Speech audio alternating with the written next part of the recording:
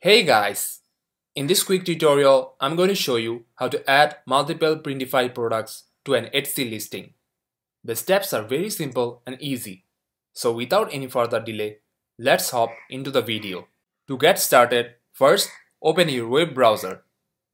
Then search for Printify in the search bar.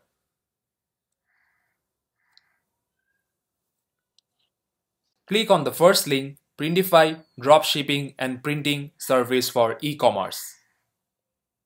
On their web page, click on My Store at the top right. Here, click on Field Goals at the top left. Now select Manage My Stores.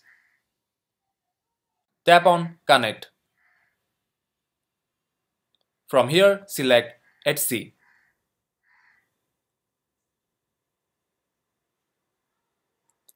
Now type in your email address and password to sign in.